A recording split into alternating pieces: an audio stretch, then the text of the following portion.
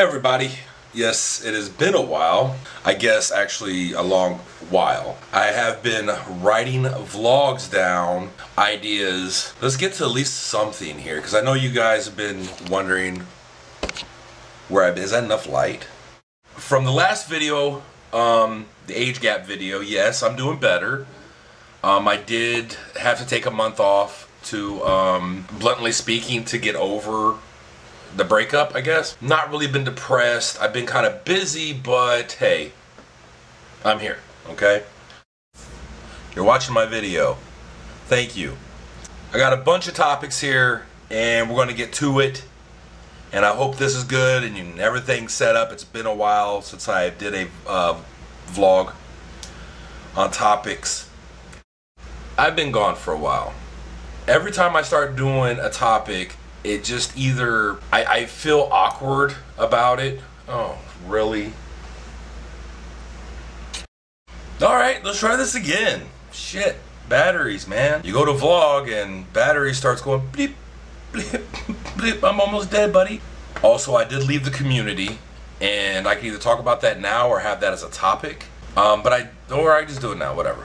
So I left the community, so that's one of the topics that I wanted to mention and talk about and share. The community is the local community, the local BDSM kink community. Now I still am vetted in the dungeons and I am considering going, but the local meetup where it's just like out in the public kind of a thing, I'm just not going to go there no more because too many females that I cared about are there with other people, and I just don't really care to watch them be happy in a way. Like, it's selfish, but I don't really care to see it. It's like, do you wish to see your ex all happy in a relationship that yours failed and they've been with these people for months now?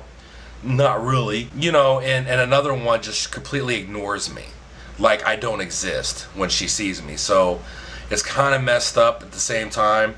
So it's just like, there's no point in me being there. I can still go to the dungeons, and there is a point of me being there. I'll probably go on one of the days that I'm pretty sure none of the girls go. And I need to learn how to do tying up anyways, rope skills. So I'll probably start going. Everything's calmed down. I want to start this back up, and so I can start sharing my experience to the ones that want to learn. So until then, I'm just gonna make this video short. I'm doing okay. I just been keeping to myself. You know, I'm still who I am. I try to respond to every comment, or even Instagram or Snapchat.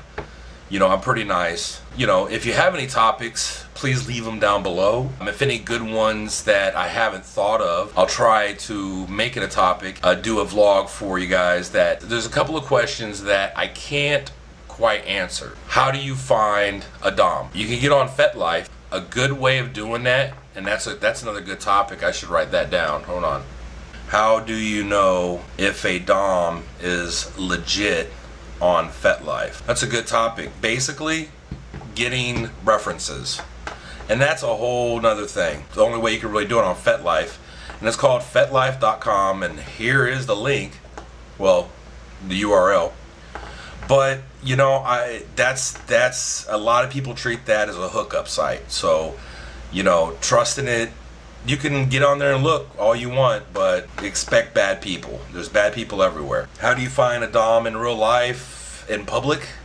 You don't. You know, if you want to find a daddy, just have that little tendency everywhere you go. If you have a Disney shirt, or I don't know, just something, you know, like the strip of color of hair, I usually can spot the little chokers, you know, just something. A lot of daddies, real daddies, should be outgoing and spoken, so they will talk to you. If they don't, you don't want them anyways. You don't want a shy daddy, because a shy daddy is usually unexperienced and has no idea what they're doing or talking about. They may have watched some porn and they're like, oh, I want to do that. I just need to find a girl that is suckered or naive to, you know, do as I tell her to. You need to watch out for those. And that's another topic as well, fake doms, real doms. The other topic I get questioned a lot is how do you make your dom happy? You need to figure that out. There's a lot of different ways you can do it, and that's another topic. I mean, I kind of went over this before. You just figure it out. Do things until you can see that your man is happy or your dom is happy. I mean, come on.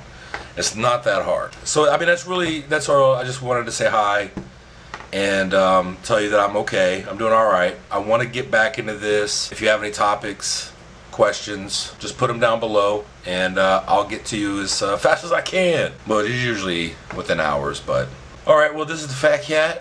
And, you know, this guy right here. Yeah, that's all I really wanted to say. I have a lot of topics, but I have to be in the mindset, kind of like the dom space, to really, to touch that topic in a way that I'm not tripping over myself, not thinking about it. It's just flowing through, because once this camera's on, I don't know what it is, but I'm totally different. But if this camera's off, oh, I'm sitting here talking to you, and it's just like no tripping, and it's just, you know, it's a little different. Not really camera shy, because I'm not. It's just I want to come correct in that mindset on that topic. So until then, I have a lot to talk about. Just, you know, I'm here. I promise. I'll be back. Hopefully it won't take a month to put out another vlog, is all I'm trying to say. Cool. Did you enjoy that video? Well, if you like that video, try these videos out. That's all you gotta do. Click the video. Subscribe. The video.